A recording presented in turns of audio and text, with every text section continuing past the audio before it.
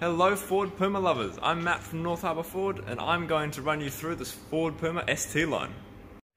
With the ST line you get keyless entry, so what that means is you can just put your hand here to unlock the vehicle. There's a sensor in the door handle, and to lock the vehicle when you leave, touch that little ridge, too easy.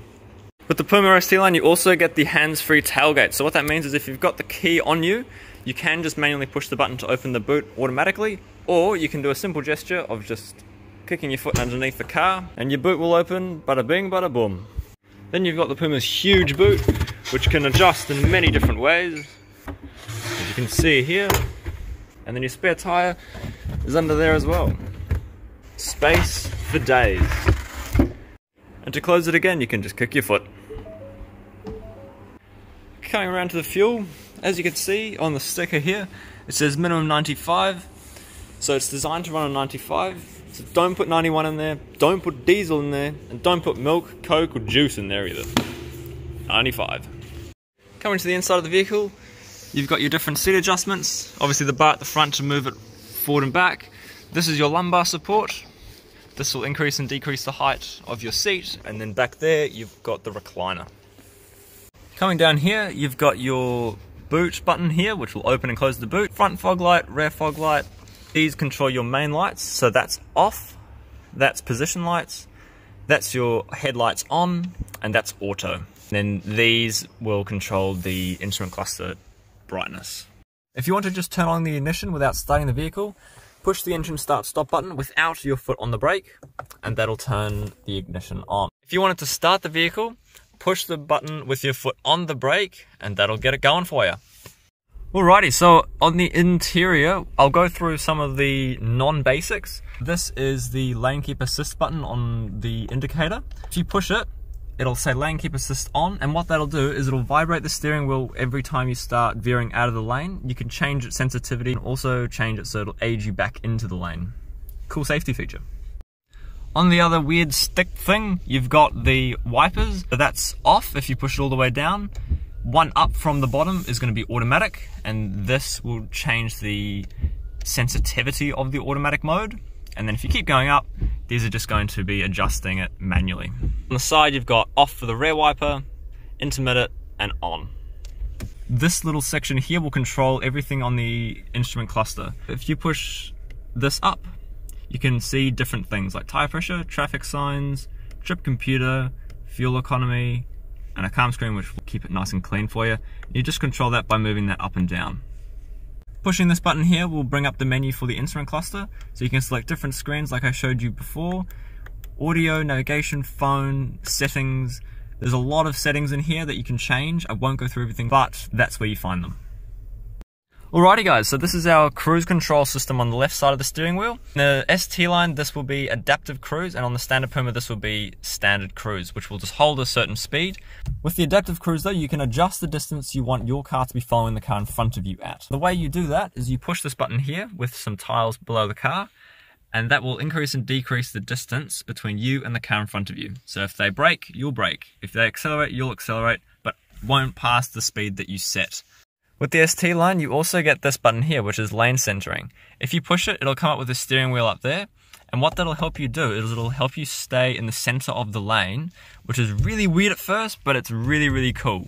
With the lane centering as well, you can actually override it, just like you can with the lane centering assist that we talked about earlier, just in case you would rather do something else. Hopefully up until this point, I've only confused myself and not you guys, but I love the Ford Puma and I'm going to keep talking about it anyway. Coming down here, hopefully you guys know what this is. You've got this button here which will adjust your different drive modes. So if I push it, you can cycle through normal, eco, sport, slippery, and trail. What these will do is it'll change the vehicle's driving dynamics. This is our traction control system.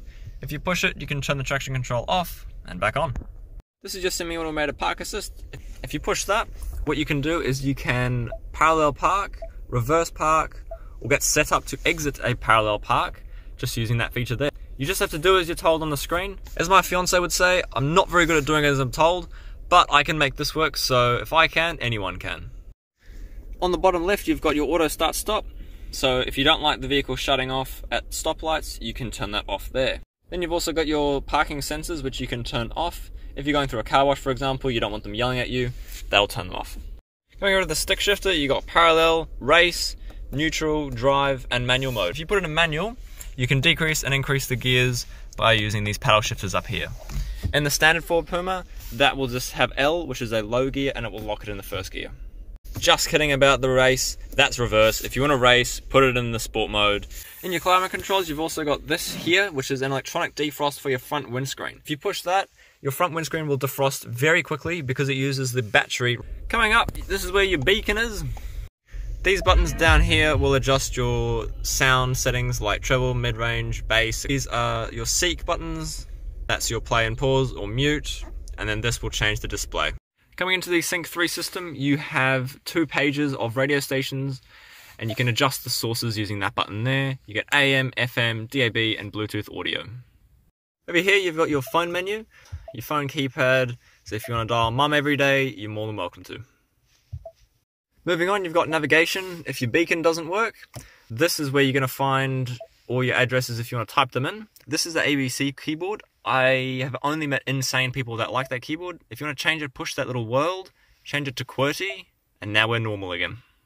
You can also set your home and work addresses so you don't need to type them in all the time. Coming over here, you've got mobile apps. Now this is basically only for navigation apps on your phone, so if you don't have any other navigation apps installed, it's not going to come up here. Coming over here, you've got settings, which is obviously where you're going to find all your settings for the vehicle, or some of them. Remember, the other ones are mostly in the instrument cluster. This is where you can find other ones like connecting your car to Wi-Fi, so it can do automatic updates for maps.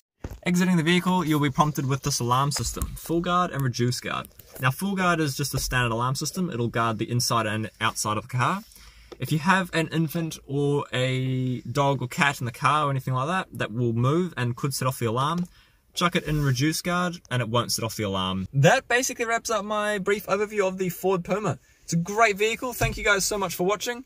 If you have any questions at all, I'm Matt. Please feel free to get in touch. I'll see you next time.